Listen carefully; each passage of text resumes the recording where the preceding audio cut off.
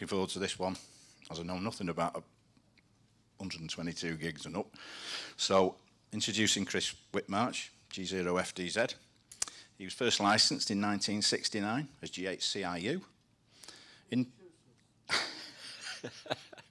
Interest in microwaves from the mid-70s, when he became operational on 23, 13 and 10 gigs. Employed in the telecom industry at BT and in Marsat as an engineer for over 30 years before changing to the educational sector before retirement. Licensed as G0FDZ in 1986. He is now operational on all bands up to 241 gigs and beyond. And is also the beacon keeper for the wonderful GB3 VHF and GB3 UHF. So, without further ado, Chris, 122 gigs and up. Thank you very much indeed. Just all okay. Yep, thank you. Very good morning to you, ladies and gentlemen. Thank you indeed for coming to this talk.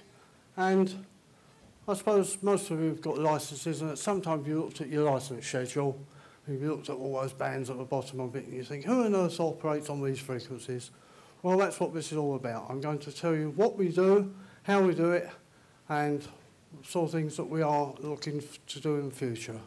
So, what bands are we talking about? Well, this is what we're going to go through. We're going to have an introduction to the bands, number of users on the bands, some of the positives and negatives, propagation, path losses, and in terms of waveguide and signal sources, principles, mixers, we use a lot of those, typical equipment. The equipment we use for greater than 275 gigs and signage and operating SDR use. So, the bands are 122 gigs, that's 2.5mm wavelength. Yes. Next band up is 134 gigs, that's 2mm wavelength.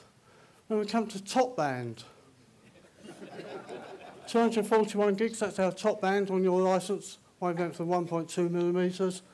And also now, if you've got an NOV, you can operate on a whole range of frequencies above 275 gigs. That's a wavelength of less than 1mm. Well, there are 3 stations we know on 122 at the moment. That's going to change very soon. There's about 7 stations I know on 134. 3 stations on 241, and Roger GHCUB and myself on 288 gigs. Why do we do it? Why do I torture myself with these frequencies? Well, it's new microwave territory. It's very, very interesting. It's doing something quite different. And we're looking at mainly largely unexplored frequencies above 100 gigs. Not used very much commercially, so above 100 gigs, we're mainly giving it to us amateurs to play with, and hopefully we do a good job. We do use some techniques, some of which are unfamiliar at lower microwave frequencies, and many technical challenges. Half the challenge is getting the gear going, as well as operating the gear. I'm afraid you can't go to Mr. Lynch downstairs or buy your 241 gig fully synthesised transceiver. It's just not possible. You have to build it. And I've got a lot of fun out of both operating equipment and getting it going. Sometimes you think you'll never get it going, but eventually you do. Negatives, well, there is hardly anything published. You really have to scrape around for information on ideas and use some of the things that you can generate yourself. A lot of information on the web from Germany, but you need to know how to find it. You'll find that water vapour, oxygen in the atmosphere, can be very high loss at many of the frequencies. I'll show you that on the graph very soon. Components can be difficult to quiet times, it can be expensive, a slight understatement at times. Obviously it would be great to have more stations operational, but this we have here is quite small. And another understatement, some experience on lower microwave frequencies is highly desirable. But we get a great deal of personal satisfaction from getting it going and having to go at something new. And on many of these bands, we know very little about propagation, very little indeed. On 24, we can find out because there's lots of people fixed station operating, but on the high millimetric bands where it's strictly portable, you're not going to be there for hours on end. So we don't know very much about propagation. If the weather's poor, you wouldn't be out anyway. And the millimetric bands, they are going to be a new era. Give you an example. I went to an IET seminar a few months back. There's an airport scanning radar operated at 300 gigs that will basically scan you for anything undesirable before you've even realised it in a small room. It operates at 300 gigs. It's in academia at the moment, but it's going to be a reality very soon. And also, on board PCBs, at the moment you might have an optocoupler coupling two different circuits together. You may soon have a 300 gig transceiver communication either within the board or to adjacent boards. It's all going to be reality very soon. Propagation, well, propagation is very much line of sight. We don't know too much about it, but that's how it tends to be at the moment, so there's much to be learnt. Now, this atmospheric water and oxygen can have severe detrimental effects on propagation at highest millimetre wave frequencies, and here's a graph. Here are the three bands that we're talking about, 122, 134 and 241. You see on 122, you are very close to a peak of 118.5 where you have oxygen absorption. But the water vapour can vary. So there's times on the day, on the weather, when it's good to operate and other times when it's not good to operate. So that's what we're going to explore a little more carefully in a minute. So I don't know of anywhere where the oxygen varies. Even up a mountain, it's not going to vary enough to make any real difference. But the water vapour does vary. And the amount of water is the amount of water contained in a cubic metre of air. And that's a relative humidity. Relative means it's relative to the temperature. The warmer the temperature, the more water the cubic metre of air can contain. So obviously the best time is obviously to operate when the temperature is low. That's normally determined by the dew point. So really the best time to operate is freezing cold in the winter. I will just deviate slightly. The guy who's got the 241 gig record in the States told me that he nearly lost his toes due to frostbite. You remember that, Brian? I think there are no limits, and that's one of them. If you want to calculate the losses, well, you'll need to know the relative humidity. You used to be able to use a whirling psychrometer years ago, like a football rattle, but now there's plenty of electronic instruments available. One time that said Mapfin, but that's a name that's gone, now says eBay. Okay. Also, when you've got some information, you can calculate losses using some software, VK3UM's Atmosphere, and GHz gas loss, give you an easy way of calculating. So the total path loss on any path is the free space loss, which can be calculated plus any oxygen losses, plus any water vapour losses, plus any extra water vapour due to rain or fog along the path when you shouldn't be out anyway.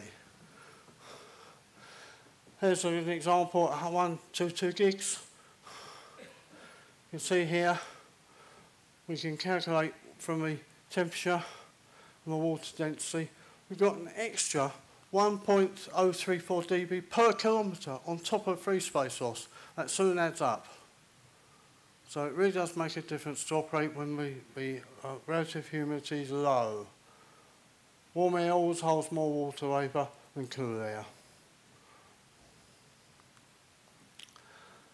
Again, how do we see if paths possible? Well, again, Mike Willis, GCRMJW's path checking program is good. This path here is a path on 241 from Higham to Thameside, which I did with Roger GHCUB over 9.3 kilometres. That's the Earth, believe it or not, it is round. Let's remember Flat Earth Society.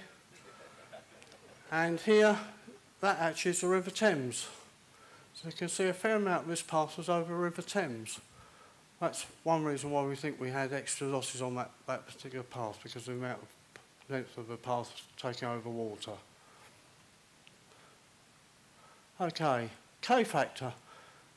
Some of you will be familiar with the K-factor at lower microwaves. 1.3 is what we generally use. Bands like 10 gigs, it means the signal goes optically plus a little bit more. We think on the higher frequencies, we really ought to be using K-factor 1, which is optical, at least for the moment. So we're really looking at true line-of-sight paths. Believe it or not, there are some quite long paths line-of-sight, at least over 100 kilometres. We also use waveguide. I know some people have an aversion to it, but it's very good for feeding antennas because it's low loss. At these frequencies, we normally use copper or silver because it's low conductivity. I don't know an amateur that uses silver, but I know silver's been used commercially. You can have it in rectangle, which is what we have here. Circular, we know as a hole, so some metal will act as a waveguide, or elliptical, and you join the waveguide together with flanges. Typical waveguide for 1 to 2 gigs will cost about £50 a foot, so use it carefully. Antennas, well, again, just like lower microwave frequencies, we use horns. They can be pyramidal, they can be conical. We also use dishes with a splash feed.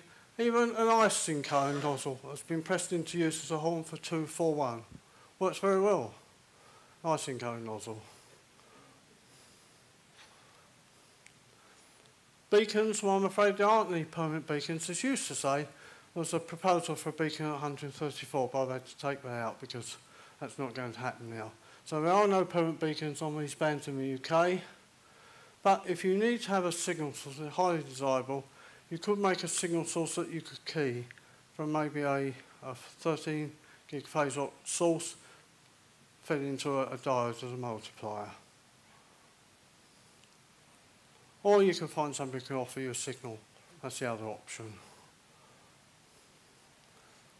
Right, the highest bands, that's the bands we're talking about. We tend to use either what's called fundamental mixers or harmonic mixers or multipliers from lower frequencies. We normally try and start these days around 11 or 12 gigs so we're not multiplying too many times up. Now, this is another obvious statement, but believe it or not, it's true. The more power you can generate, the more chance you've got of working further. And believe it or not, love it or loathe it, CW is better than SSB for this. Now, I'm not a lover of CW, but I use it. I appreciate the power of the mode. And believe you me, on these bands, you're not going to get anybody to come back to you at 20 words a minute. If you want it 8 words a minute or 10 words a minute, somebody will send it to you at that speed. So you never have to worry about somebody coming back at 20 words or faster.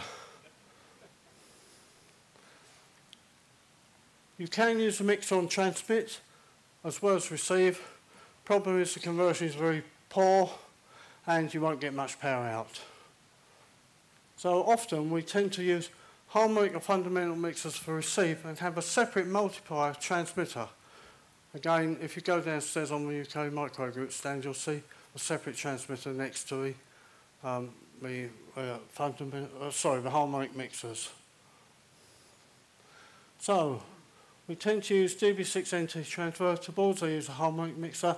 Use a special mixer diode, which I'll come up against very soon. Use a source that's lower than the frequency required for the LO.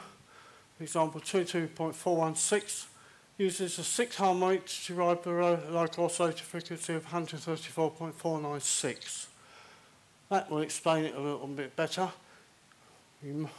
We feed the local oscillator at this frequency into the diode. It generates harmonics. The 6 harmonic is mixed with the IF of 432, for example, to give you 134.928. And then the output waveguide acts as a high-pass filter to filter out all those nasty low-frequency components. So it really is doing you a big favour. And you can use FT290 if you've still got one, the I strip at 2 metres, or nowadays most people use 817s, either 2 metres or 77s for the IF. I tend to use I432 because you've got more tuning range. On some local oscillator frequencies, you can't be too selective as to what the frequency is, so you may have to tune it backwards. Others you tune, for example, 436 to 434 backwards. Not a problem, providing you remember to use the lower sideband to receive any upper sideband signals. You could, if you wanted to, use 23 or 10 gigs for the IF, first IF. Entirely up to you. Roger, I know, on one of the bands, GHz, used 10 gigs as first IF because it was something he had available. That's the diode. Now, I always tell this story because I know you'll laugh. They used to cost about £50 each. I actually lost 2 in the carpet.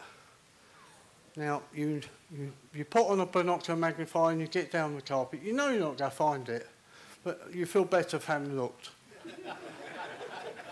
That's all I can say. They are fixed to the board with an epoxy glue under a microscope. Right, the 122 gig band, that's the first band, 2.5 millimetres. As you saw from the chart earlier, it's quite severely problematic with oxygen absorption, but for many years we didn't seem to use it in this country, but in actual fact I think it's got quite some good potential if you choose the right day to operate. European, particularly German, Austrian, interest has been very good, many records set. And I'm afraid there isn't much equipment above 100 gigs, so there's very little surplus equipment. So most of the time you have to build it yourself. I use, downstairs you can see, there's a receive and transmit mixer designed for the transverter. You can buy stuff from Germany, DL2AM and DB6NT both sell boards and other components that are useful. But there's some new technology on the horizon. A TRA 120 series chips become available, and this is a complete chip.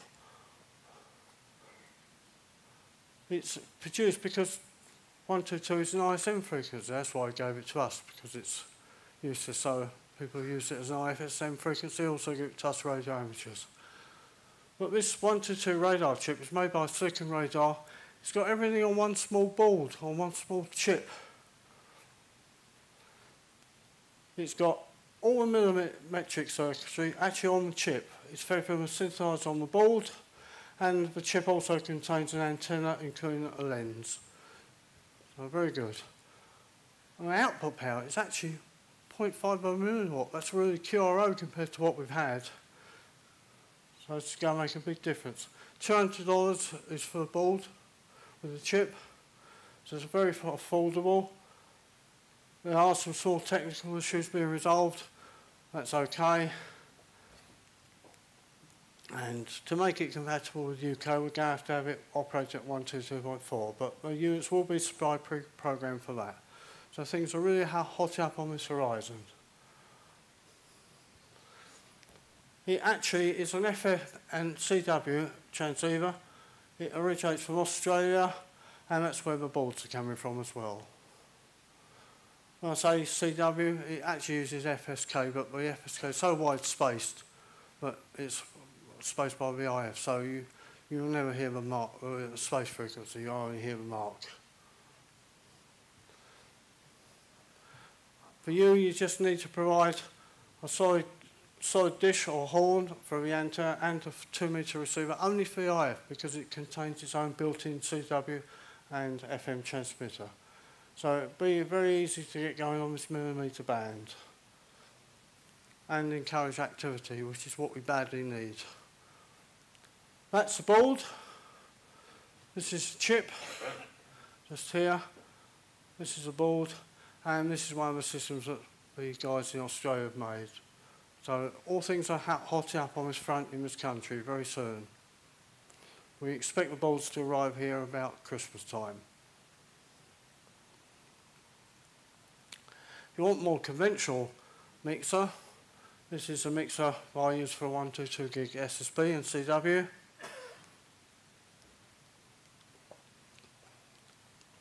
The board's obtainable from DB6NT, and you fix it to an aluminium base, and behind this board is drilled a hole, the right size. It's 1.7 millimetres, that's a round waveguide hole to the outside world. So just behind the board there is a 1.7 millimetre hole. 1.7 is quite a small hole to drill. So you take it with real care.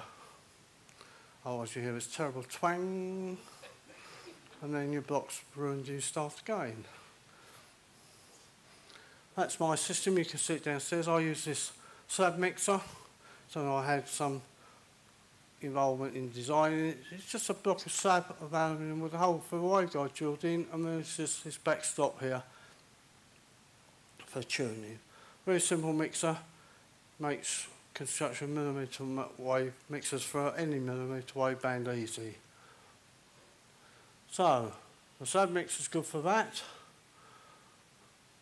All you need to do is drill the right side waveguide hole. For 1 to 2 you want 1.7 millimetres, and the holes for the mounting board.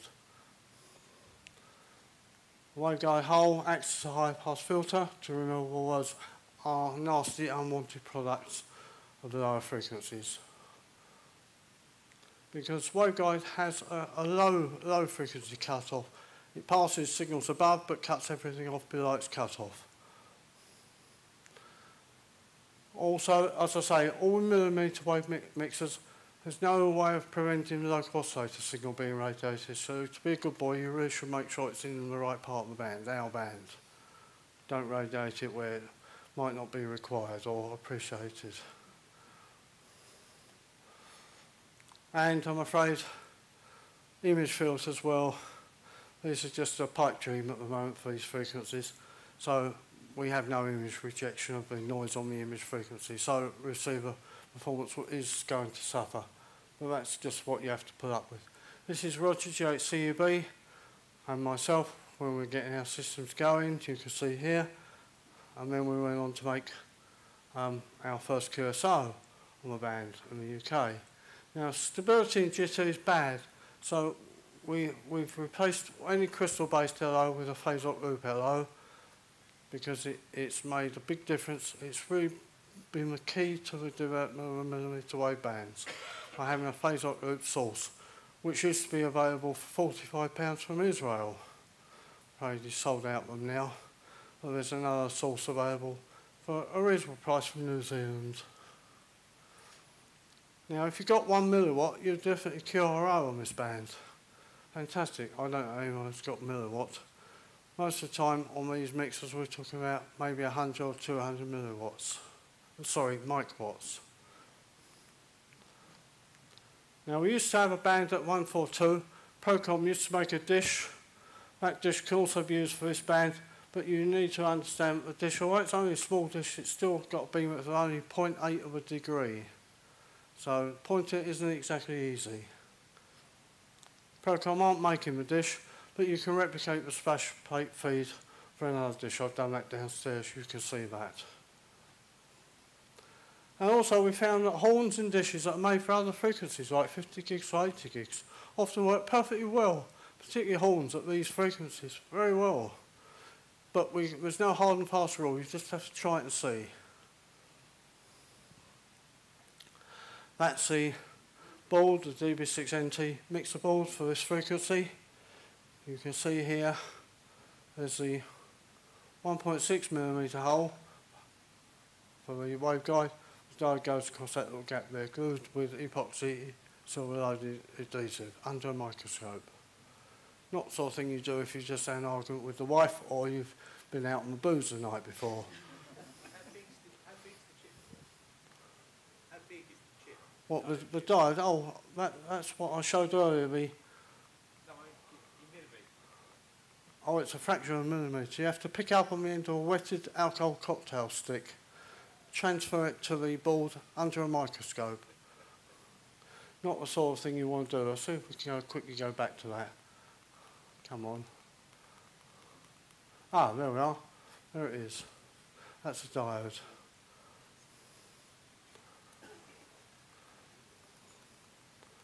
So I'll just go back. Sorry about that.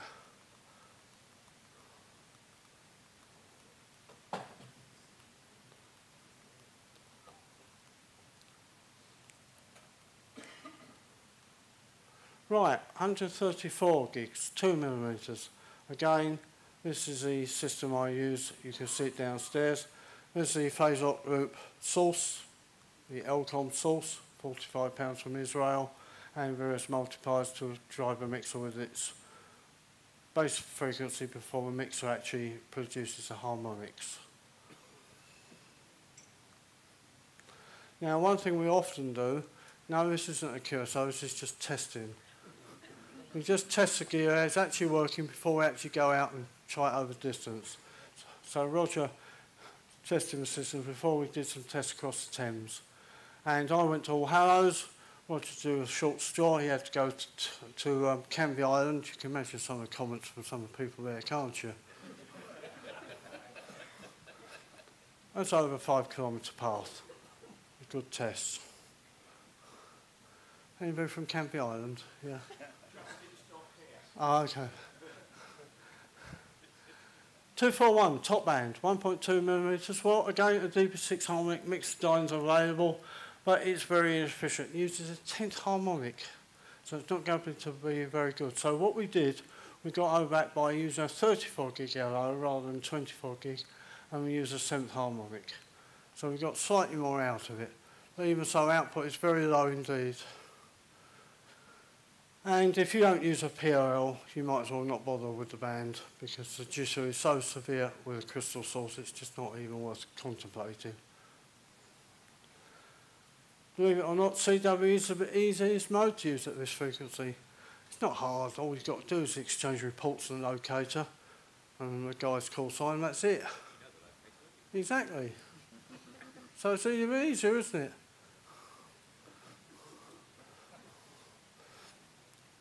Now, atmospheric water vapour can be severe, so you need to make sure that you operate in the right weather. When we made the first QSO on 241 over 7.3K, we went out 5 times before we finally made the contact because of either technical problems or propagation. Normally you'd have an extra, about 4.5 dB per kilometre extra on the path loss, but if you've got light mist, could be 9 dB. That's quite severe. This is per kilometre. Can you imagine that over 7 kilometres? There we are. Output very low for mixers, about 10 microwatts at the best. You might think, I'm not going to work anything with 10 microwatts, but you will be surprised. Waveguide 30 is the right size. I haven't actually found anybody who actually sells Waveguide 30 in the UK. So we tend to use a round hole in the aluminium block. But even so, the hole is around about 0.8 to 1 millimetre in diameter. 0.8 should carry it if the hole is smooth, but it's not easy to draw a smooth bore hole in a 0.8 of a millimetre. So we've tended to draw it to 1 millimetre and everything's okay. Not very easy drawing 0.8 of a millimetre as well. Again, we use very small horns or dishes, very sharp beam widths and very high gains, but we have no antennas actually designed for 241. We are using lower frequency horns and dishes, which work okay at 241. Germany saw first activity, and the USA. Germany uses 920, but Roger and myself had the first QS on the band, February 2016, and we used 241010. That's just because it was a convenient frequency with the LOs that we had. That's the mixer board. It looks very similar to the 145. There is a slight difference between the two, but the die goes across a little gap here. And behind the gap is the waveguide aperture of 1 millimetre or 0.8 of a millimetre. Alright, it's testing the gear. I was extremely pleased to see some mixer current at 241. Couldn't believe my luck. And this is how you start off testing, over a few inches. I remember one of my friends said, how far you work today, Chris? So it's across the table. But eventually you can increase the range. And look, this is a spectrum analyzer showing a signal at 241. Don't see that on a spectrum analyzer very often. Just one button, there we are. A 241 gig signal on a spectrum analyzer. Here's a... Roger's got some mixers. Indeed. Here's my setup. This is at Higham here. This box, I'll tell you about this box later. It's actually a light source. This is Roger's end. This is at Thurrock. This is up that's the first path we worked at 7.3 kilometres from Higham in Kent to West Tilbury, and then Higham in Kent to Thurrock Thameside. Notice on the second path, a large amount on the water. That's why the signal we think was much worse in strength than it was between the quick hop across the Thames. So the first path we worked on SSB, second path was CW. Right, well, there are bands above 241. Just got time to tell about this before we finish. Germany used 411 gigs, and amateurs, as I say, have used 322 and 403. Probably people have borrowed gear from work for the weekend, I suspect. That's my guess. But DB6NT, he built the equipment himself. He had a QSO over 50 metres in 1998 with SSB. Or 411, I think that's fantastic. I think his equipment at the time used some quasi-optical techniques. It's actually published in Jubus.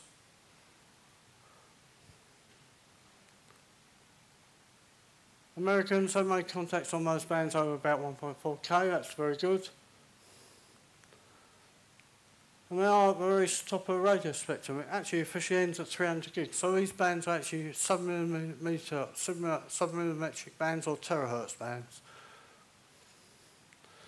So there's completely different techniques for generator or RF often require at these frequencies. That's often the case, but not always. Well, most of the cases we're just extending what we're doing at 241 to a bit higher. Now, if you've got a full license, you can get an NOV from Ofcom. It allows you to access the whole range of bands up to 1,000 gigs, also from 1,000 to 3,000 gigs. So the frequencies subject to no interference to existing private passive services. We're really only sharing with radio astronomy to big lines, but there are restrictions within 20 kilometres of certain radio astronomy sites.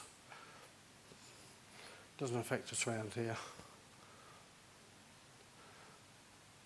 As I say, some of these frequencies equipment may in the future be using quasi-optical techniques. And Roger produced early working station equipment for 288. That's my NOV from Ofcom. You have to state all the sites that you're going to use here. This is what I've done here. Just here. And all sorts of what you can do, what you can't do. But believe it or not, you're allowed 100 milliwatts. I said to Murray, how did you get 100 milliwatts? He said, oh, I just asked them for it. I said, okay. Oh, 100 milliwatts, that would be fantastic.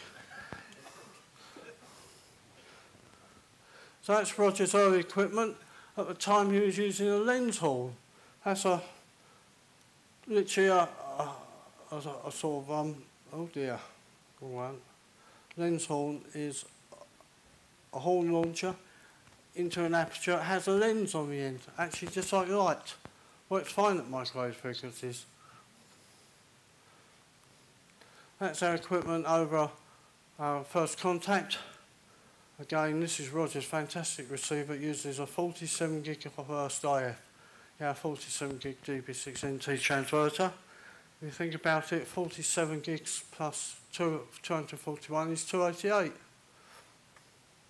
That's a transmitter using a horn. I think that's an 80 gig horn that works well at these frequencies.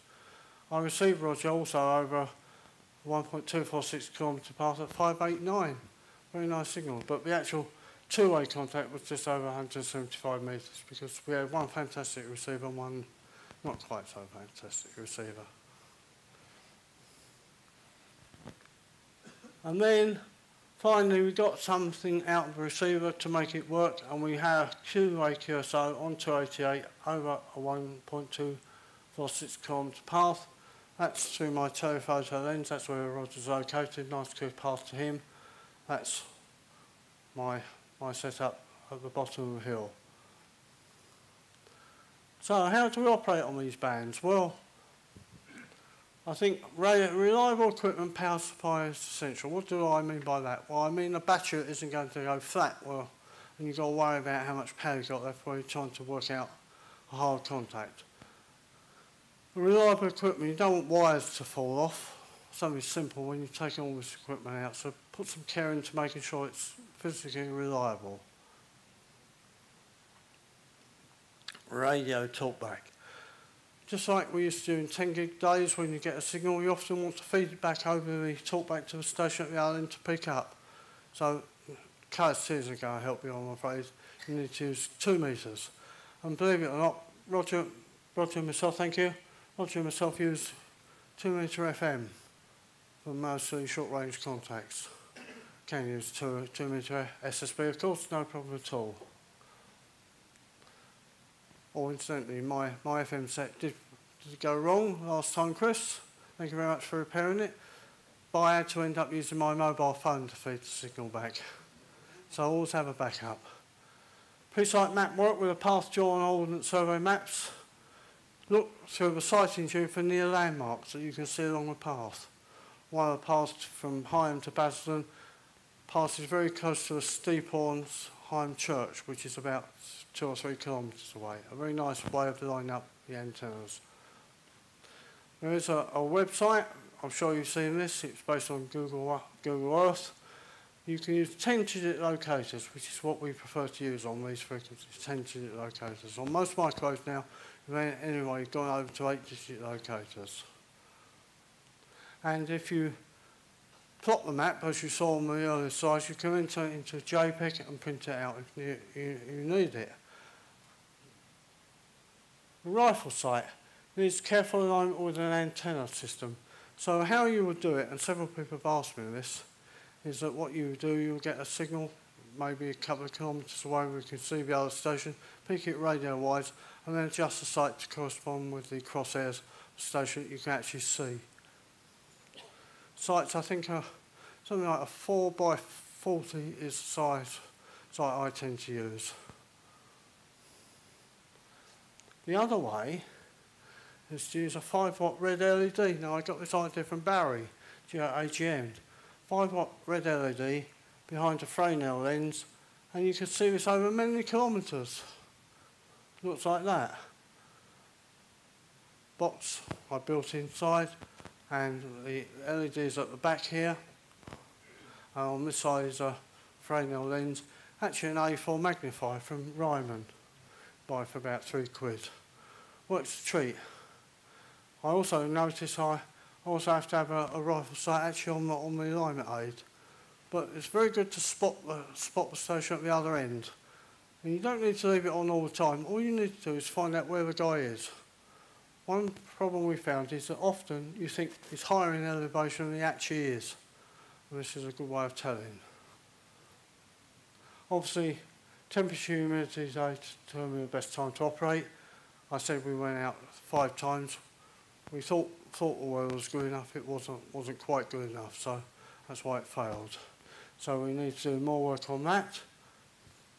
And if you've got one of these SDR dongles, you know the type you can plug in, you can take the 68.33 meg from the back of an FT817, feed it into the PC, running SDR, HDR, and you can spot weak signals outside the actual current tuning band, but within the wideband. So it's easy to spot a signal with the SDR. That's one thing that we also do. And that, guys, is the end of it.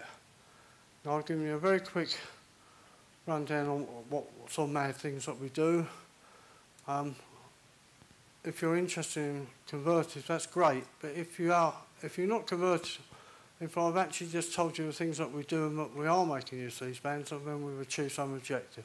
If you do want to find out more information, the UK Microwave Group is the place to go. Roger's also got some interesting information on his website, and you can also email me. And that's it. Yes, that was absolutely fantastic. Thank you very much indeed. Sorry, I spoke a bit fast. No, it's fine. That's fine. Bit Patrick Moorish. Tell you what, we've had some fantastic lectures in here over yesterday and today. It's been absolutely fantastic. So we'll just do some questioning, and JR's in the box seat. Hold on. John Renaud, G4SWX. Congratulations, Chris. You have shown very clearly that you can command a huge audience from what is one of the most esoteric parts of ham radio. Right, that's the congratulations. The technical question. If I can't answer it, then I can find out somebody who can. At what sort of frequency, as you go up in the microwave spectrum, do you get more power out by mixing two phase lock lasers on a diode over what you would get by multiplication? I don't know the answer to the actual question, but I know that Roger has looked at the idea of mixing lasers together. Okay, because one of my last commercial jobs... You spoke with Alwyn about it. One of my last commercial jobs when I was in the fibre optic and laser fabrication area was mixing lasers to produce 50 gigahertz. Yep. It should be... I know it's technically quite hard, but effectively what you do is you focus both lasers on what is a traditional mixer diode that you've already achieved. So I just wonder what the transition frequency for getting more power out is. I don't know the answer, but I think this is an area that has got plenty of opportunity for exploration in the future. Really just start out on this path. Isn't that what this hobby is all about? I think so. Great. Any more? Oh, there we go. Won't be a sec. Take this one first. Yeah. All right. Yeah. Oh, yeah, thank you very much. Barry Lewis, G4SJH. I'm actually the microwave manager for the RSGB as well. So I think a very, very interesting presentation, Chris, and I think you've done really well to represent the most interesting aspects of what we're doing in the microwave bands and higher up. But I have a question as well. Yeah. So really about the antennas, and I wonder how important, as you go up into the millimeter wave bands in the hundreds of gigahertz, how important does the profile and surface of the antenna become?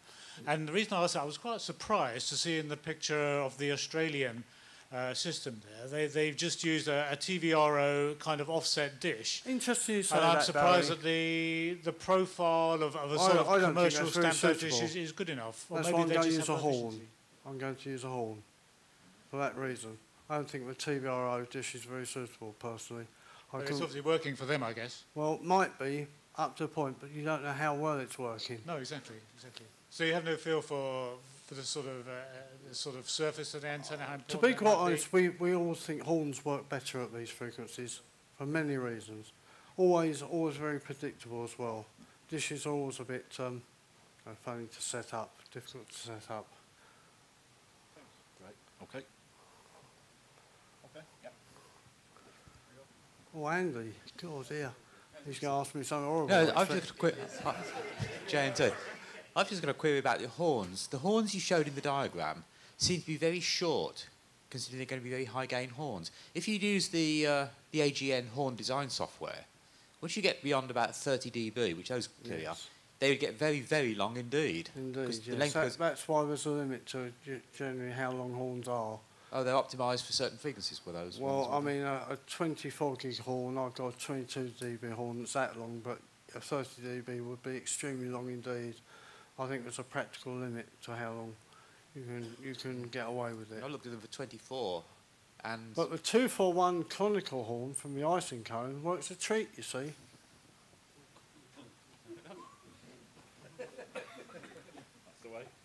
I mean, most of the things with these antennas, we don't know, so I think to try something and see if it works. That's all we can do. But we've found horns generally work much better than dishes. Yes, Alistair Watt, G3ZBU. Engineering question. How deep is your 0.3 millimetre hole? How deep do you have to drill the aluminium? Is it well, like that's an inch a quarter-inch block. A quarter-inch. So it takes a bit of time. You don't go rushing it or pushing too hard on the drill. Yes, because I've seen people try and use plasma cutting where you get a stainless steel pin. And indeed. If you could get a smooth hole by not doing something other than drilling, I think that's a very good idea. Yes, I think the Mullard Space Centre laboratory do that. I'm afraid my workshop doesn't quite extend to that. Never mind. Thank you. My workshop is a stall in the shack. Okay, we're bang on time. Once again, thanks very much indeed, Chris. Thank Excellent. You.